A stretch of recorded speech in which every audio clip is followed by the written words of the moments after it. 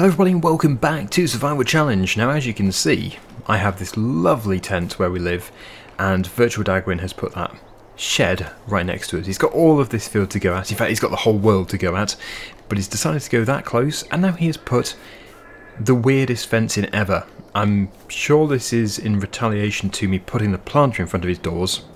The fence is okay-ish, but it's kind of odd because there's no gate. And the concrete block is just hideous, but I'm sure he's sort of expecting me to reverse through here and block it again. No, I would never do that. Who do you think I am? Anyway, we must get cracking. As you can see, I've loaded up a load more wood. We had loads of trees around here. I'm not going to touch any of the trees over there, because that's our nice sort of natural forest. But this area will have to be cleared anyway, because it's going to be our view over the lake. And the yard is probably going to extend down to here. And eventually the farmhouse might be here as well, so it's just going to be nice to have this all clear. As you can see, it is beautiful. So yeah, the reason for doing this now is just because I didn't want to do a load of video or time-lapse of me just picking up trees. We did that in the whole of the last episode, so yeah, did most of it off-screen, just put these final two in. Then we can head off. It should be really good, we should get a lot of money here. And it's so good to have the John Deere 6300. The main use for the money which is produced from these particular logs is, I would have thought, going to be to buy the sugar beet harvester, because that is £8,000. It is a new day actually, so I can check the used machinery. Okay, nothing. Well, there is stuff, but definitely nothing that we actually want to buy at the moment. The thing is though, we also do need to buy the combine harvester. And I think the soybeans are going to be ready first, so it might be spent on that. It's one of the two harvesters, I really don't know. We do also have the stumps to grind out, but I really don't think they're a priority. I will grind them out, but it doesn't make us any money. And we actually do need both the harvesters. This is heavy. This is probably the heaviest load I've done so far. It was only 2 full trees, I think, but they were very big trees. Anyway, I will see you up at the sawmill and we can make some money, the first money of today. I'm going to guess at £7,800 and I will tip it first because it's just much more likely to sell everything in one go. Looks very messy, but it's still a better method. We've got one floater.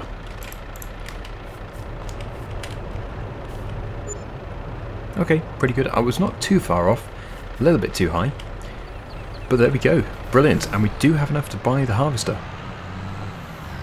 But which one? Which one do we go for first? Right, a bit of an issue. My rule for this series is to never adjust the price which is set by the modder, or Giants, or whoever made the piece of machinery. And this is the machine that I had my eye on. In the credits it says that the author is called Wave, so thank you Wave. Yeah, biggest problem though is it's £32,000 plus I think at least £7,000 for the header, and potentially would need a header trailer. Let's just see if there is a header trailer designed for it.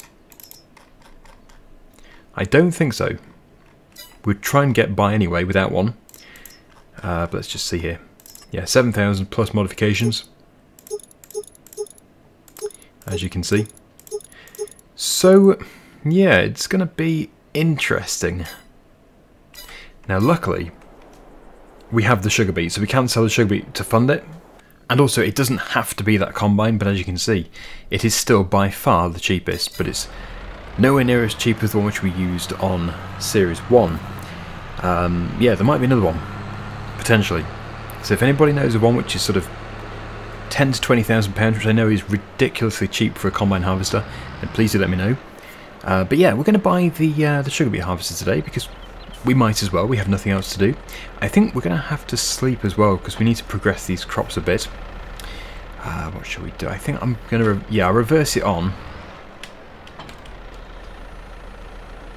It should fit, but I can't guarantee it. So if we just go into Beet technology, £8,000 mini, no used machinery deal there. Yeah, it's pretty small, and this is the reason why I didn't go for a very large plot of sugar beet. It would have taken far too long to harvest. Because really what we want is not sugar beet or potatoes, although it would be more fun. It is to do combinable crops, because that's how we can get the money in faster.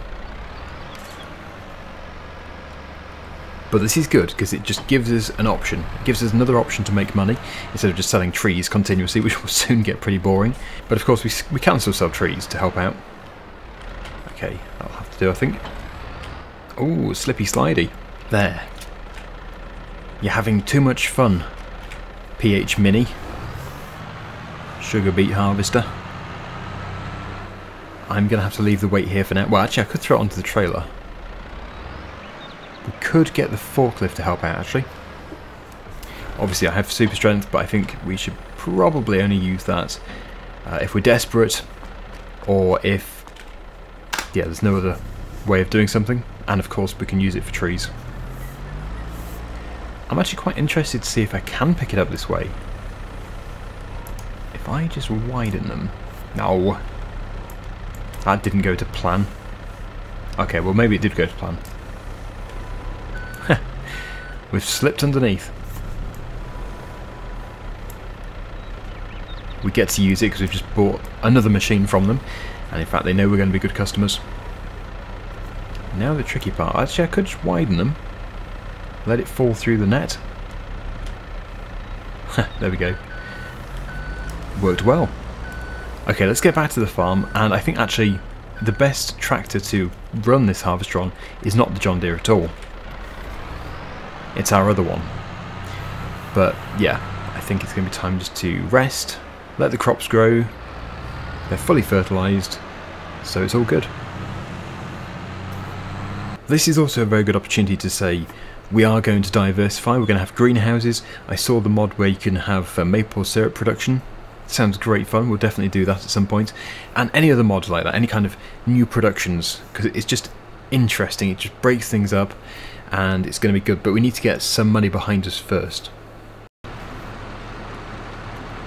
Going through our tunnel of trees. Okay, so here we are back at the farm. Let's get the Kramer attached to it. I did strap it. Just remove those. And, oh, it's going again. The tractor's joining in. Everyone wants to go for a slippy slide. Oh, crikey, that's unexpected. So maybe we are going to have it on the John Deere after all. Wow, I wonder how much it weighs. Well, at least we can get it out of the way. But I am concerned, very concerned, because it's, well, the month is irrelevant, but it is November. The soybeans are already ahead, considerably. When we move on another day or month, it's like soybeans might even be ready, but the sugar beet is still going to be nowhere near. So what do we do? We really want to have a combine. No renting. I don't know. But for now, we are going to move on. I think probably when we get into the summer, I'm going to set, well, close to the summer, I'm going to set the length of a month to 28 days. Just because we don't need to be going through the winter. Let's just see how this performs. I'm not expecting miracles. Crops don't grow overnight. So what do we have? Yeah, neither are ready. They have progressed. They are looking good. But yeah, not enough. So let's just take a look and see what the situation is. We've got so many growing stages, it's great. But we're probably only, well, maybe just about halfway with the sugar beet. The soybeans, I would guess, are 2/3 of the way, maybe a 3/4 of the way. They're definitely not going to be ready today. Which does beg the question. Are we going to be working in that field at all in the next couple of episodes? I'm beginning to think that we're not. So I need to find a way, another way of making money.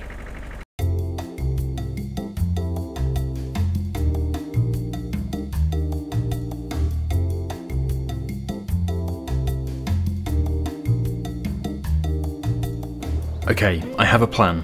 Now I know I just said that we're not going to get any productions until we have some money behind us. That is still true. However, just the greenhouses only, they're cheaper than I thought, and it's going to be a good thing to do today. £3,000 for the smallest one. Don't think we'd go for that. I think we'd go for the medium. It's just a good all-round one to have. £5,000, so we can fund that with trees. Yes, although this area here is all within our block of land, we don't own it. We have no access to it, which is unfortunate. Yeah, even these ones here, because it would be nice to cut down these trees and put the greenhouses here, but no, we can't do that. However, I have noticed there is a spot somewhere here which we have access to. I think it might be about here. So I'll just show you. Just there. Plus we have a few trees which we can take down. It's this area here that we're not going to take down. But those, yeah, I think that'd be a good way of funding the greenhouse. And the greenhouse can potentially go here if it's not too steep. So I've just made a quick cut-through road. A very quick cut-through road. I've just given it a quick test drive. There's no stumps. And as I said, dirt is free when we're doing landscaping. But if we're putting gravel, asphalt, or concrete or anything like that down, it would indeed incur a fee. We don't get that for free. So we just need to go and figure out exactly where this area is, which we have access to. You see, that's such a good shortcut. We will also need to buy a small tanker. I am aware of one, which is low cost. I think it's about £2,000, and it can deliver 1,000 litres every time, which is fine, because obviously the lake is literally just here. So my little area, and it really is a small area, I believe is just here, not very flat. We are going to struggle to build on that. But yeah, that is it. So we can have these trees if we wanted to. Yep. I am very tempted to, but I don't think the greenhouse should go there. Yeah, it's a bit of a shame that we don't own this area here. But it's the way it is. Everything from the cliff down is public land. So I think, let's get chopping. And this is just the way Survivor Challenge goes. The intention was not to do any more trees today, but it's what we have to do. We're surviving. There's no alternative. Well, there is. We could just sit around, but I'm not going to do that. Not while we can expand. Yes, this is going to be interesting with the tree rolling. Oh dear. I'll load as I go. It'll be much easier. 6.2 metres spruce, 726 kilograms. That's big.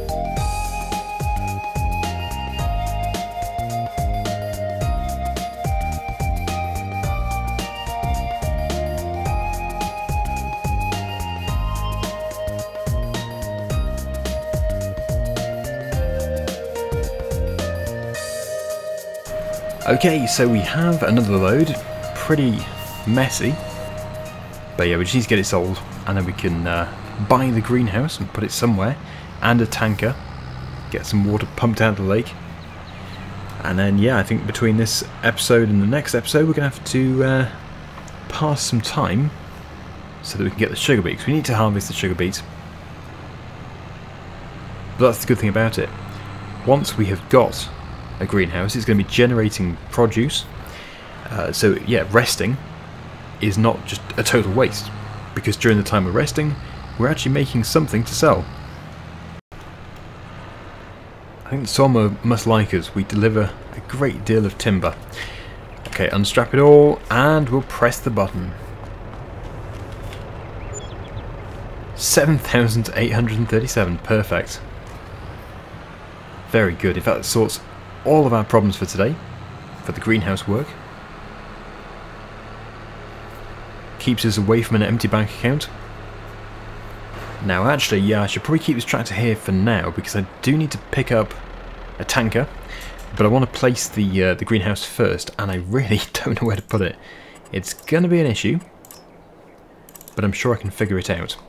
So yeah, let's just go down to the location. Yes, gives you an idea.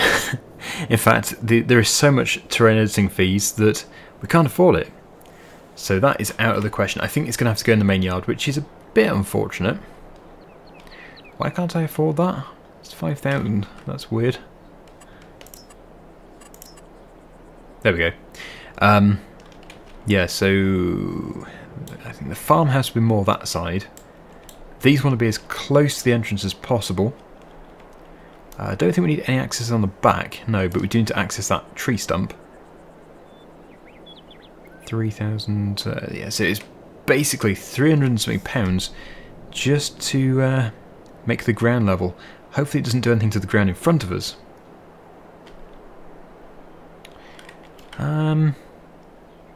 Free mode. I didn't realise that was a thing.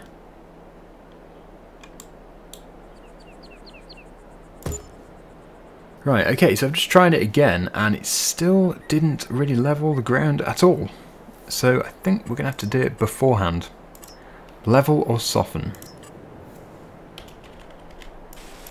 Probably level and then soften.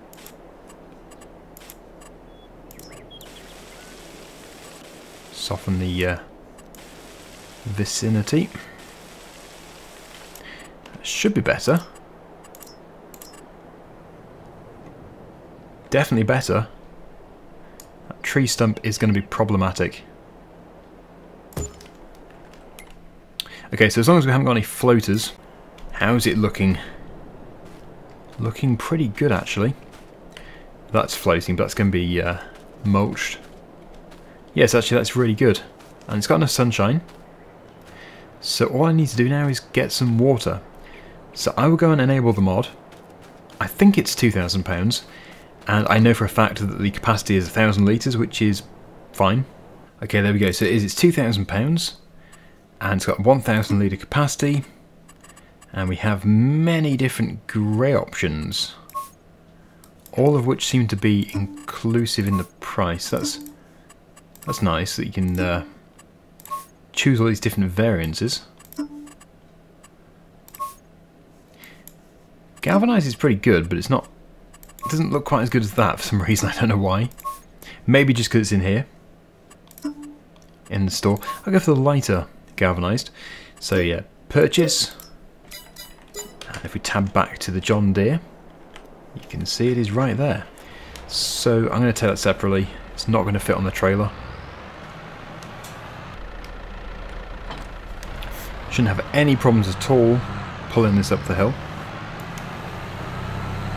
Actually, we don't really need this bucket on, so we could take the bucket off in the yard.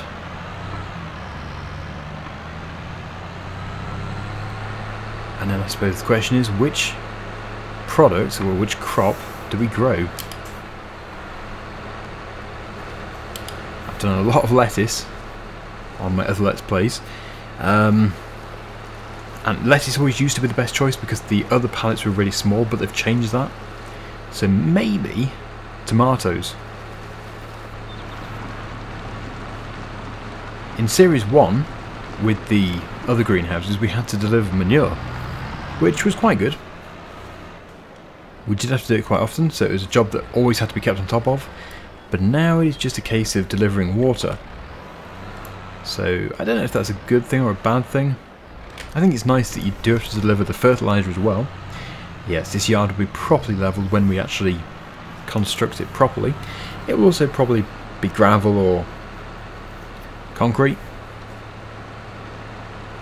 And also I'll be able to figure out the best way to go, but I think at the moment this is the best way to go.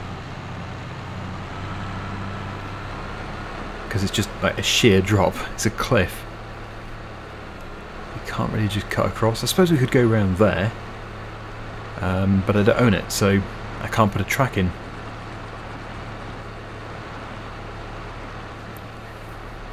But really, when you think about it, it's not far to go. And if we eventually had a bigger tanker, it would just be nothing. Completely effortless. Just get like 10,000 litres every 10 episodes. And it looks like we can pull it up the hill with a fair amount of speed. So this is good. Are those lights or reflectors? I think they're reflectors. Yeah. I think it's like a homemade tanker. Looks to be, but it's good. And as we chose the galvanised option, yeah, it should last a very, very long time.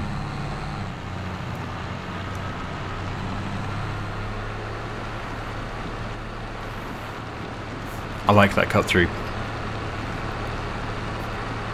If we had to go all the way around, it would be very slow doing this. Yeah. Stump grinder. Stump grinder needed.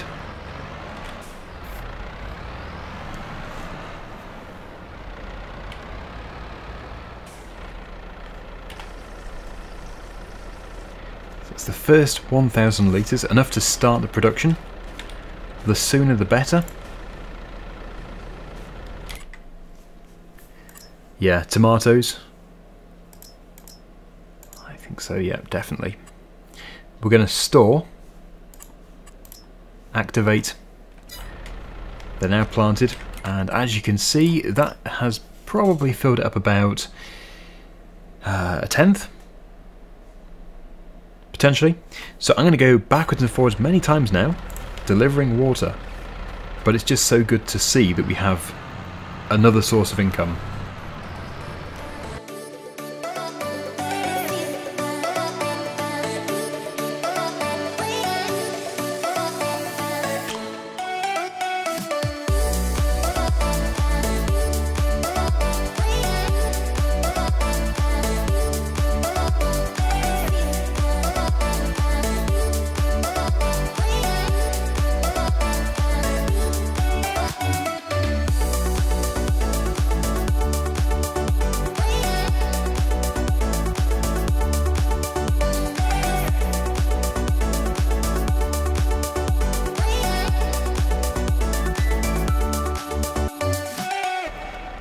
Okay, you get the idea with that.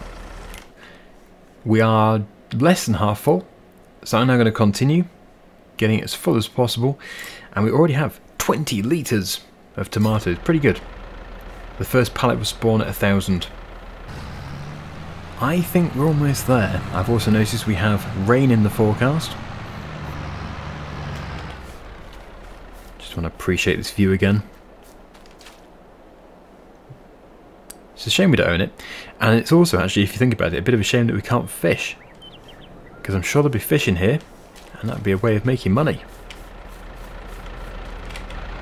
Fish farming? Yeah, it just goes to show how diverse it can be. Yeah, I don't know if there is a mod actually. I don't think there is, but there has been in the past. Hopefully in the next episode, as I said, we'll be harvesting. I think I will rest in this episode though, just so we can see the progress. See how close to ready to harvest the sugar beet is going to be. I would really expect the soybeans to be ready. Right, is this going to fill it? Nope, not quite. We must be getting... Oh, it's so close. 99 litres. So we'll call it a day for the greenhouse there. But it's all looking so good. I'm sure we can make a fair amount of money there in the future. Let's go to bed and we'll see what this field looks like in the morning. Yeah, I'm sure those soybeans will be ready.